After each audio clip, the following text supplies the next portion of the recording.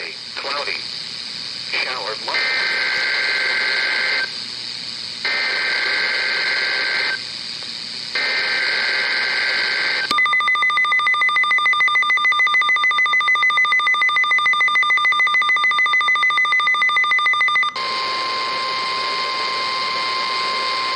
The proceeding was a test of the National Weather Service warning alarm tone.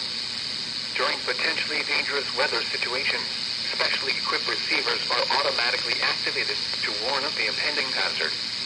Tests of these receivers by this system are normally conducted by the National Weather Service every Wednesday between 11 a.m. and noon.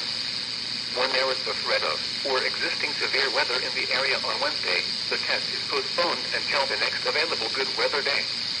The warning alarm, transmitted over National Weather Service radio stations in North Central and Northeast Illinois, will be activated for watches and/or warnings, affecting all counties in North Central and Northeast Illinois, as well as counties in far Northwest Indiana.